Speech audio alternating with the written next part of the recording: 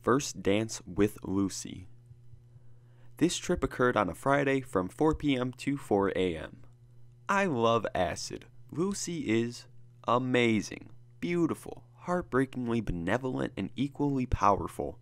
Albert motherfucking Hoffman came with a true slice of cosmic beauty on his 25th try.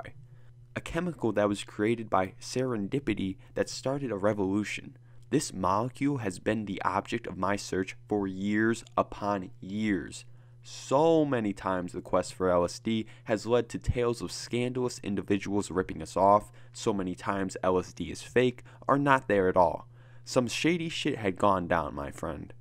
However, finally, serendipitously, go figure, and randomly, my friend Robbie calls an old comrade of his, one who was known to dabble in DXM. See, my friend Robbie and I have recently came across a fair portion of DXM powder. The call was not about acid, it was about DXM business. But soon the talk of the illustrious chemical came up, as it always does. It just so happened we were in luck, and man, were we in luck. My friend gets the credit. He did the work, he got the acid, and he hooked me up.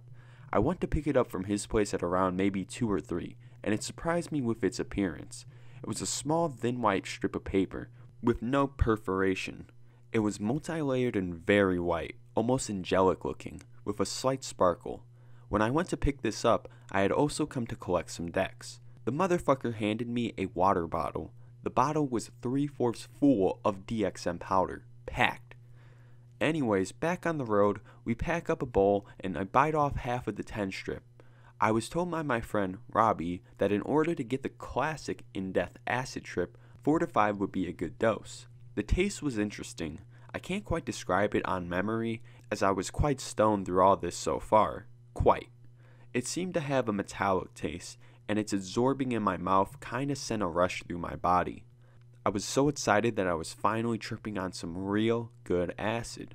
After about 5 minutes of letting half the 10 strips sit on my tongue, I bit off just a little extra hit, just to make sure that I tripped some balls. There was already plans to drive to another part of town, to a head shop with a dude of ours working, one who would openly sell us nitrous. After a quick few phone calls, it was decided we were going to pick up my friend Leah, then go back up to my part of town to pick up my friend Mike, who happens to have Salvia divinorum 10x extract, spearmint flavored of course. We got Leah, who is a good friend of mine despite the lack of time I've known her. Really, I don't even remember how I started talking to this girl, but it was via AIM. She's a goofy, cool, down girl. She's also a big fan of Tim Leary and has always wanted to try LSD. I already got this girl to try DXM, which she actually wrote a trip report on the DV called DXM Took Me to India. Anyways, tripping with her was always a good experience. Now that I got her around, the music grooving and the car rolling to Mike's, the vibes are feeling good. It's been like 30 to 40 minutes and I'm starting to feel real groovy. For those of you who haven't done acid, I don't know how to explain this. Everything is funny. The feeling of elation and excitement at everything is overwhelming. My body starts feeling exquisitely comfortable and energetic. My legs are almost numb.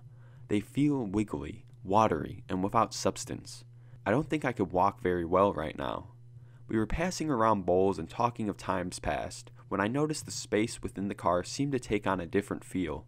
I felt as if my perception was based within the space around me, inseparable.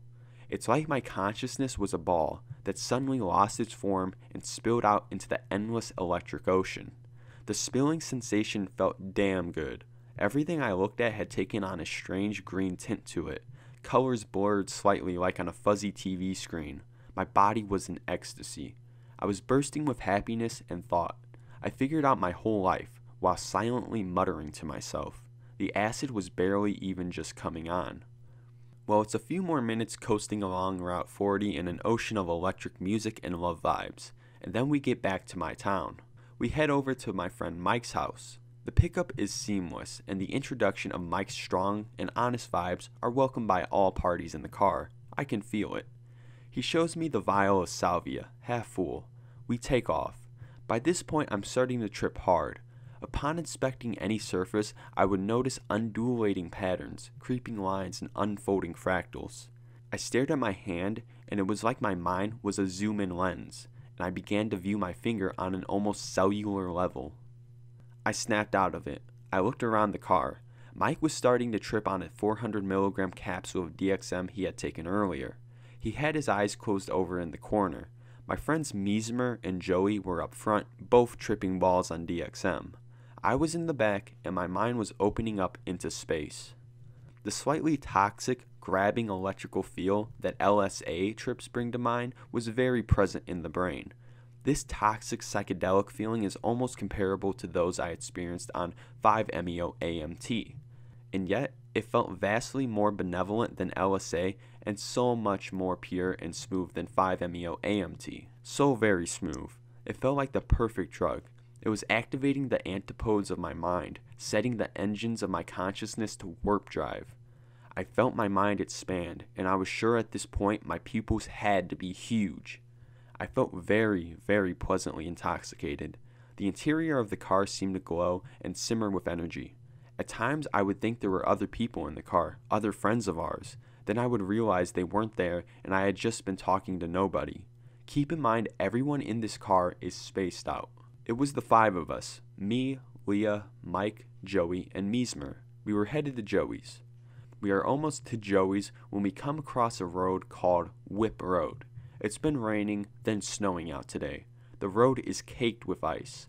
Mesmer is not a very good driver. He's going way, way too damn fast down these curvy roads, way too high and tripped out and vibing to music to pay any attention to the road. At least 60 miles per hour. Yeah, I know, it's stupid. But keep in mind, we've done this many, many times and it's worked out fine. But not this time. Mesmer lost control of the car. He began to drift his shitty little Geo Metro. He drifted for a good minute, pitching left then banking hard right, like the car jumped off the ground and switched sides.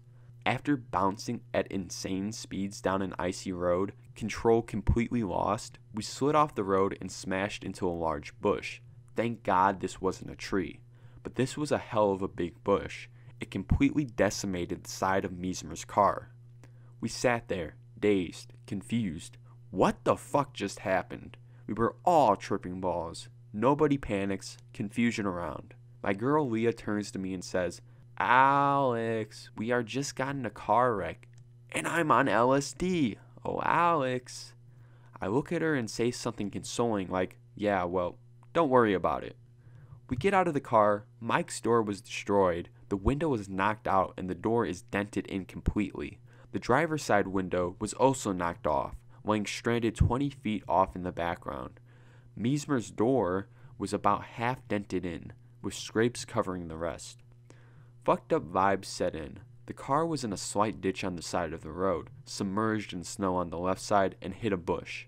I guess we all presumed we were stuck, so we just stood around for a minute.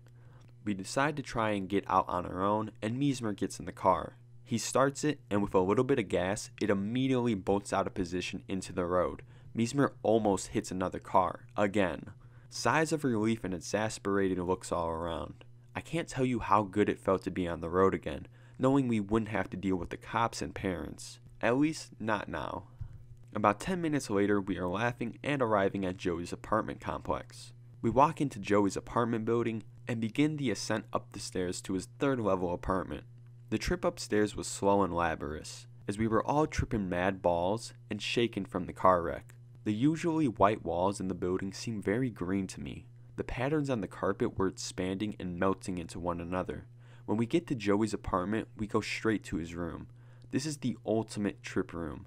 5 black lights strand across the room, strategically placed to illuminate the posters covering all 4 walls with bombastically bright neon colors. In these posters, there is marijuana, naked busty women, and tripped out images of scenery. There is a very nice sound system that is already playing Another Brick in the Wall of The Wall CD. If you don't know who that is by, I would kick you in your balls. The posters look real nice. Me and Leah sit down on the bed and she snuggles up close to me. Her warmth is very welcome on this cold day. She tells me she's tripping really hard and is kind of scared. So I hold her and just sit there with her for a minute, staring at a poster of an extremely gorgeous naked woman lying next to a gigantic joint in a bed of satin. I started imagining myself being there with Leah, her being naked. I closed my eyes and my imagination and the LSD brought the scene to life around me. But that wasn't all dear Lucy showed me. Suddenly, the vivid closed eyes scene was blasted to nothing.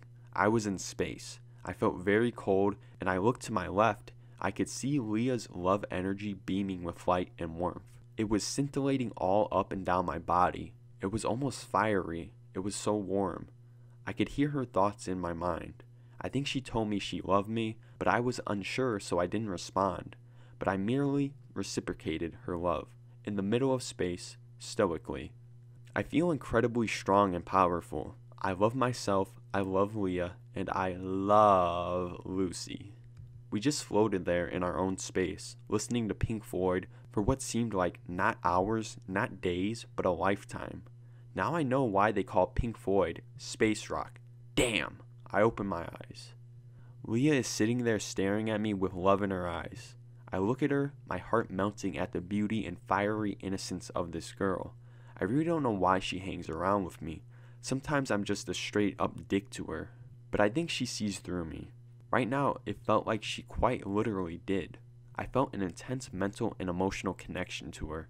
When I close my eyes, I can see the burning intensity of our bond. It was bright orange/red, and seemed as if it were fire.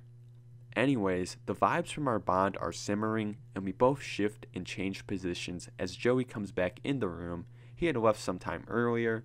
We had been alone in the room for what seemed like a millennia. Everyone still thinks we had sex. I got up and went into the kitchen to get something to drink. The lights everywhere were very bright and tinted with kaleidoscopic color wheels. The TV had visible bombarding rays showering those who were watching it. It looked like they were being consumed by the rays.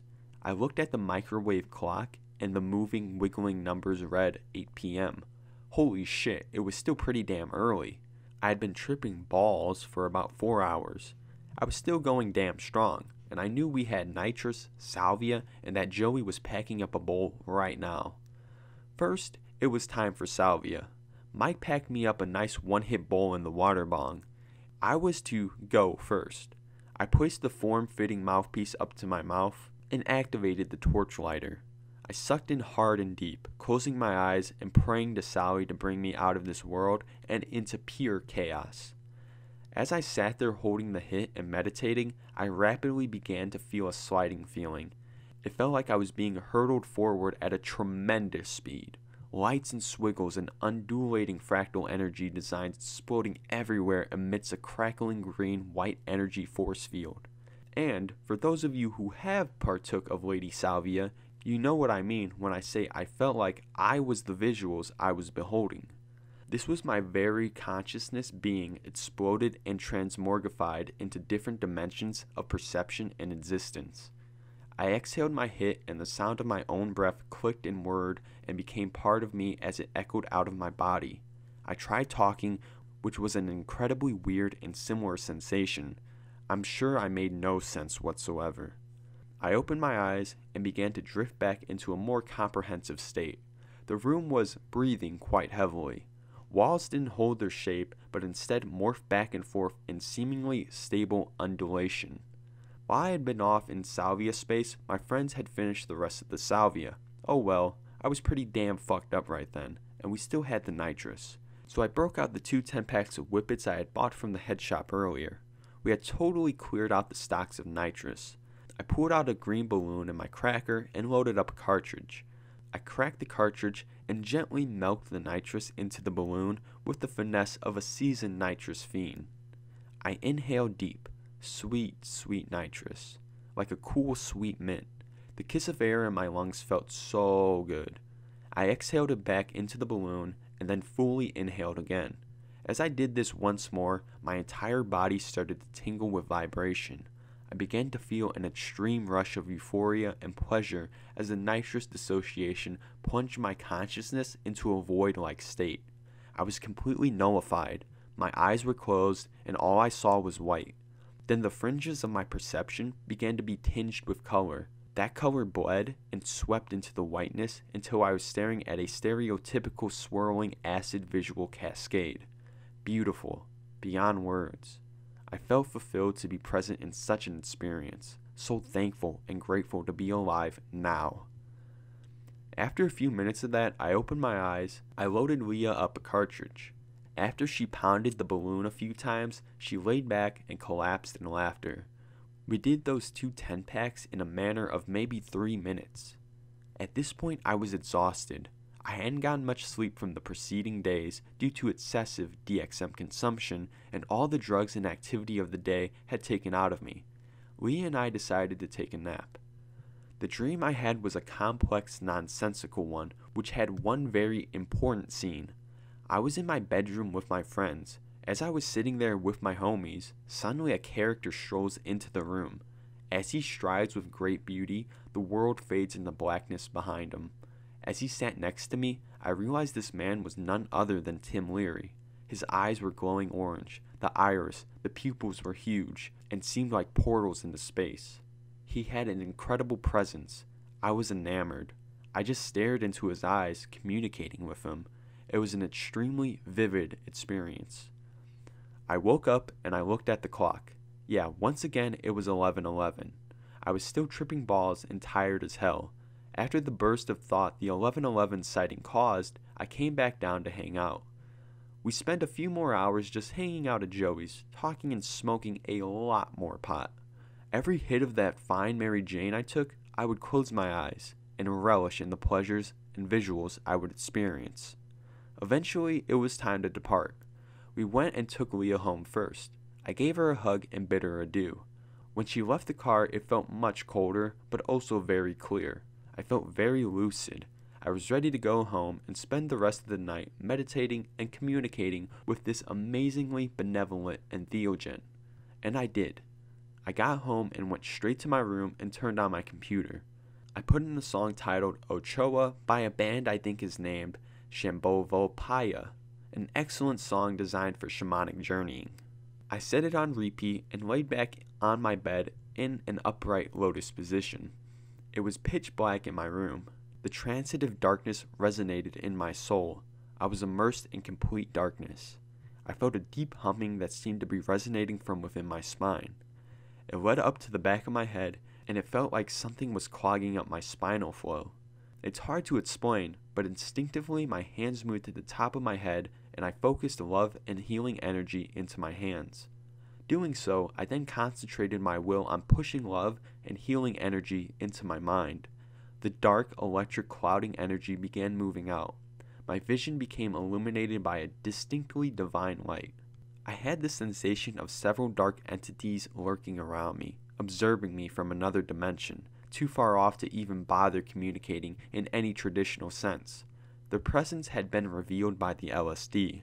They were not malicious, but seemed very interested in me and maintaining their presence with me. I wasn't going to let that happen. I began focusing my energy to expand in waves.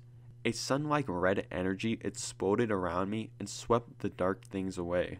My room was very clear and seemed slightly brighter. I felt so overwhelmingly positive and so relieved. Then I laid down and kinda just drifted off into dreamland. I really don't remember anything of my dreams that night. A shame, as I love dreams, and I'm sure I had an incredible one this night.